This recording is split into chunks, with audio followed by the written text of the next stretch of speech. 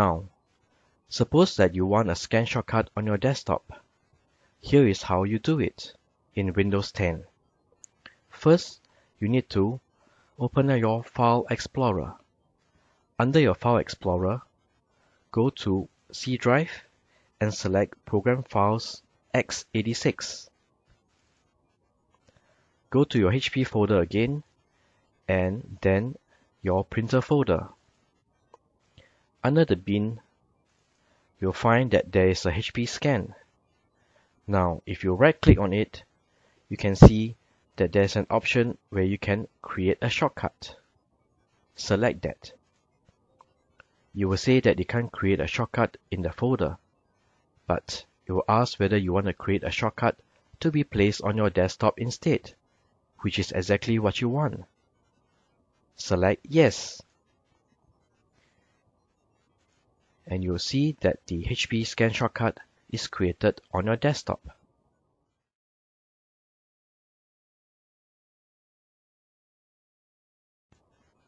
Now that we have created a scan shortcut on the desktop, let us start the scan software.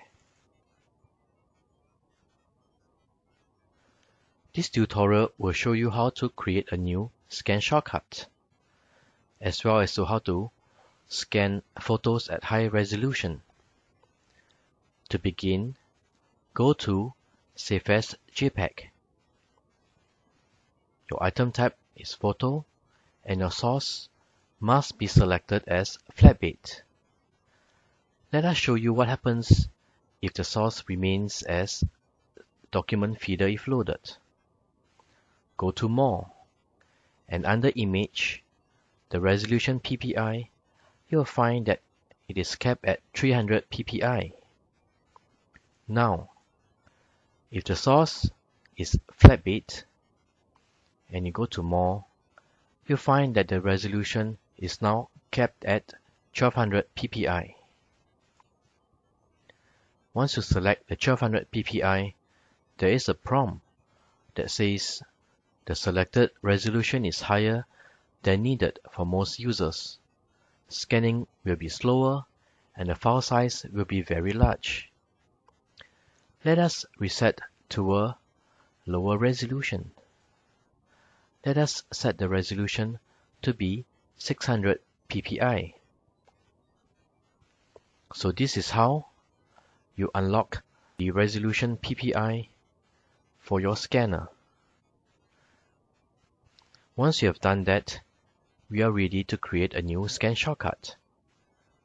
Click on this tab here, and we will name this new scan shortcut as Scan High-Res Photos. The new scan shortcut settings will be based on the current settings that we have just set. You will see that the Scan High-Res Photos shortcut that you have just created is now appearing under the Scan Shortcuts. So this is how you scan high-res photos. Let us recap. First, by ensuring that the source is flatbed, and under More, your image, the resolution will then be unlocked to have up to 1200 PPI as a resolution for your scans.